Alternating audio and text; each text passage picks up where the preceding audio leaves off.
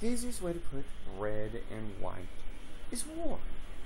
You've got your well-ordered, well-disciplined units, tons of conformity, maybe even a little bit of moralistic mumbo-jumbo tossed in, and then you get to the battlefield, everyone's right.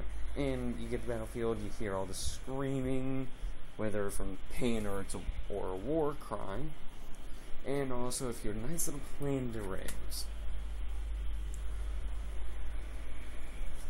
One of the easier ways for within a person or a group for it to happen is perhaps your white designs are being driven by red passion. You have morals you wish to apply to society, so you drive it with your passion. The flip is also possible. You are an anarchist, but you and your group are rather well organized and well disciplined. In terms of mechanics, I can't think of anything off the top of my head particularly unique to the color hybrid, but noting the colors involved, there's a decent chance your enemy is not going to be able to really screw around with you on the creature basis.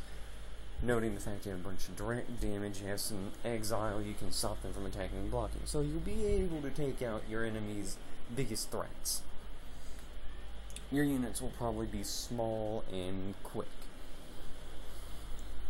You will have a decent amount of life gain, most likely, and also kind of off-the-wall comment, in my opinion, but good chance are your enemy won't have a ton of artifacts. Both white and red are actually pretty decent for artifacts destruction, so yeah. At any rate, that's just me.